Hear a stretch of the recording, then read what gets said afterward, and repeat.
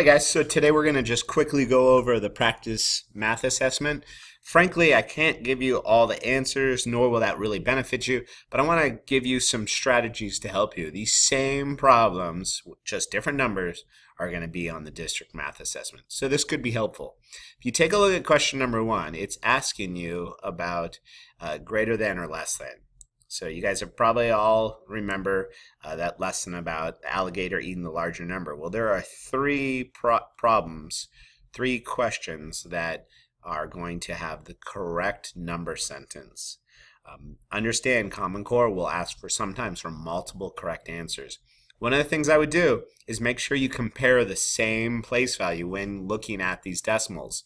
So this is the tens place, that is 8/10.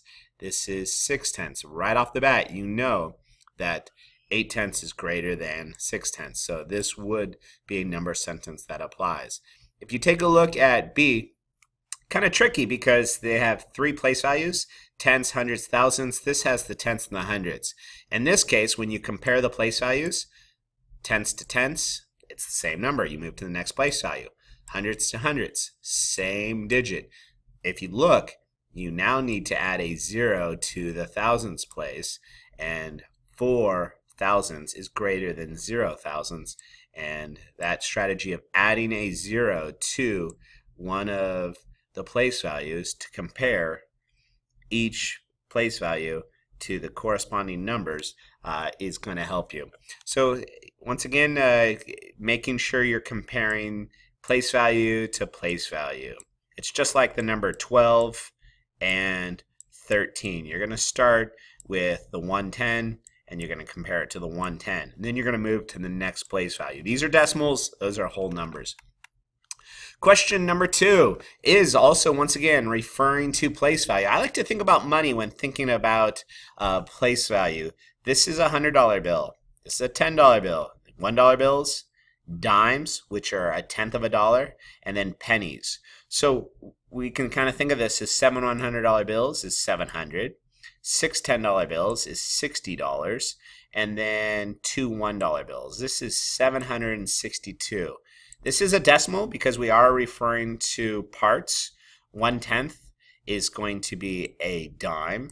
That's 1/10, and then 5 100ths is basically 5 pennies. And if we were to think of this number as money, it would be $762.15. This is how we would write this. Once again, 762 and 1500ths. Question number 3. In the number below, the underlined number is how much smaller than the number to its left. One of the things I want you guys to kind of understand, if we look at this number and we move from right to left. I'm used to reading left to right. But if we move in the opposite direction we read, every time you move to the next place value, it's getting 10 times larger. Okay? So you can see I am moving these to each place value, it's getting 10 times larger. So if they're comparing the underlined digit to the number to its left, basically it's getting 10 times larger, or if we're moving to the right, it's getting 10 times smaller. So if I start in the thousands place and I move to the right, that's 10 times smaller, that's 100. And then I move to the right, that's 10 times smaller, that's the tens. And then if I move to the ones, that's 10 times smaller. So basically, depending on direction, either left or right, it's going to be 10 times smaller. When you think about that, you think about division. So I'm going to just write S for smaller, but you're dividing by 10. And then if you move to the left, obviously numbers getting greater, the value is 10 times larger. So 10 times, I'm going to just go ahead and write larger, greater, L. Okay, so let's go ahead and sneak up to problem number 4. Look at the number and answer the question below. 923 represents 9 100s, yes. The 2 and the 3, what do they represent? Well, so basically thinking about place value. What is the value of that 2? What is the value of that 3? If you look at the number 923, we know that these are ones, tens, and they already told you that 9 is the hundreds place. So basically, what is the value of 2 tens? It is 20. What is the value of 3 ones? It's 3. And so you can see that A would be the correct answer. Okay. I'm moving down to 5. Compare the two numbers below. Which of the following is true about the underlying numbers? I want to just point out there could be more than one correct answer. A lot of kids, they'll find one correct answer. I don't know if A is the correct answer, and then they just move on. I would read all of the actual answers and make sure there's more than, if there is possibly two correct answers, you read them all. So what are we comparing? We're comparing the hundredths. That's the hundredths place. That's like a penny. And then this is the thousands place. What is true about these numbers? So once again, you heard me talk about the relationship of 10 times a number when moving to the left, or 10 times smaller when moving to the right, which would then be a 1/10. So I'm actually not going to solve that problem. I kind of talked about it in a previous problem. Question number 6, multiplying 67 and 43.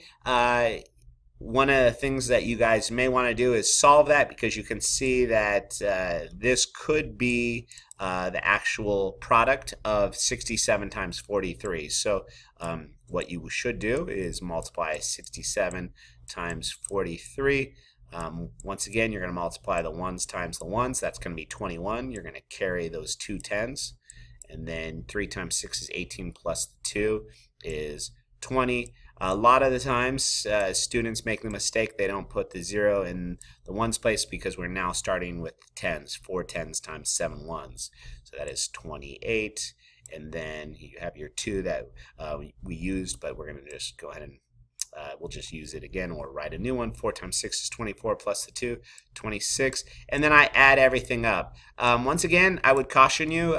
You can see that there could be a few different strategies to figure out this answer.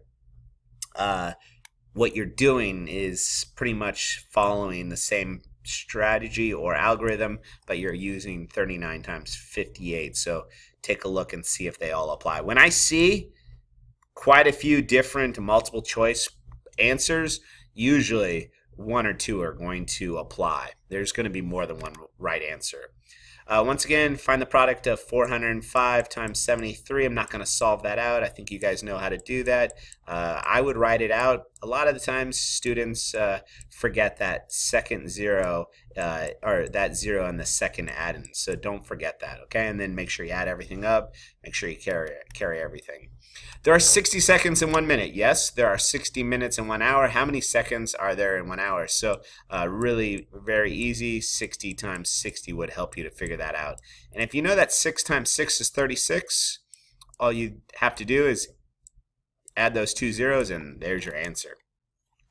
534 times 38, we got that. 10 to the 4th power. Here's a little trick. So you're going to basically write the number 1, and then 10 to the 4th power is basically 4 zeros.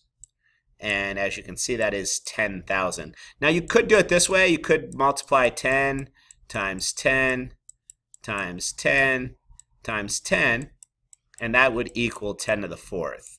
Okay, so you don't forget, you will then have to multiply that by the number that they're identifying. Okay, and 4 times 10,000 would be 40,000. So that is exponents. Which of the following is correct? You see 4 zeros, that's correct.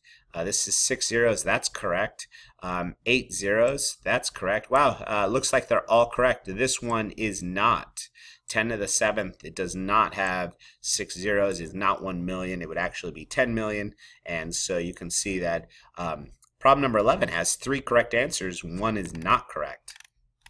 Question 12, division. One of the things I want you guys to really think about is when you are dividing, you are basically thinking about a large number, which is the dividend. You can see 301 is the dividend. The 7 is the divisor. And basically you're thinking about, okay, can I make a group of 7 with the number 3? You can't. So then you need to go to the next digit or the next place value. And one of the things that a lot of kids forget is with division, if I have 30 objects, I'm making groups of 7. And so the connection of multiplication to division. 7 goes into 30 4 times. You can make 4 groups of 7, which is 28, and there would be 2 left over. Okay, and that's why we have a remainder of 2. Pull down that next number. Now I'm kind of moving into the algorithm. I know that 7 goes into 21 3 times, and therefore there would not be anything left over because 21 minus 21 is 0. So you can see they will be asking you the process. You can look at my algorithm, think about all the practice that you've done with division to see what applies there. One of the things also I want to talk to you guys about, when checking your answer, you can multiply the divisor times the quotient, which will equal the dividend. That's a cool little strategy to check to make sure that you have done the division problem correctly. Once again, divisor, which is the 13, quotient 154. If you multiply these two circled numbers, it will equal 2032. If it doesn't, you've made a mistake somewhere in your calculation. Problem number 14. Word problems. One of the things I would do is reread this problem multiple times. Usually what I'll do even as a teacher is I'll read it the first time and start thinking about where is that important information. Let me do that for you. Victor needs to pack up some books for storage. The table shows the weight of different types of books that Victor needs to pack. So you can see word problems will have numbers. Pay attention to those numbers. Okay, you can see that this part of the problem also is important. So we have a lot of different numbers, but what we're doing is we're thinking about what we need to do with those numbers. He has a total weight of these 3 objects. You're going to have to add these up. And this is kind of a division problem. You're adding here, and then you're thinking to yourself, how many times is 25 going to go into this combined weight? 67, 46, and I believe 65. That would be your dividend, okay? And you want to figure out the least number of boxes that are going to be used, okay? If you do get a remainder, you know that's an additional box. So what I would do is think about division, or you know that 7 times 25 is 175, and kind of figure out if this weight would be below the 175. So a few different ways of looking at that. Well, like you heard me talk about, if there is a 1 and a certain number of zeros, that's going to be the exponent. So there are 6 zeros in a million. 10 to the 6th. There you go. You can count 6 zeros. 1, 2, 3, 4, 5, and 6. 10 to the 6th power. Place value. I would take a look. You know this is the ones place. You know this is the tens place. This is the hundreds. So you're going to have to look for 5 times 100, 3 times 10, 2 times 1. This is the tens place. So look for 8 times 1/10. We do not have any 100ths, so you look for 0 times 1 to the 100th, or it may not even be there. And then this is the thousands place. So they do try to trick you, because that is 3 times 1 to the 100th, but that 3 is not 100th. That is actually 1,000. So if this were a dollar amount, 532.80 cents, that 3 is the thousands place. So you can see, where are we? I'm looking, there it is. That's how you would represent a thousands by using a fraction. 6 and 37 thousandths in standard form. One of the things I want to kind of point out, the word and refers to a decimal. So the number 6 and then you can go ahead and write 37, the number 37, and then there are 3 place values when thinking of the thousands: tenths, hundredths, and thousandths. We're almost there, you guys. Thank you for watching this 15-minute video. Write the following number in standard form.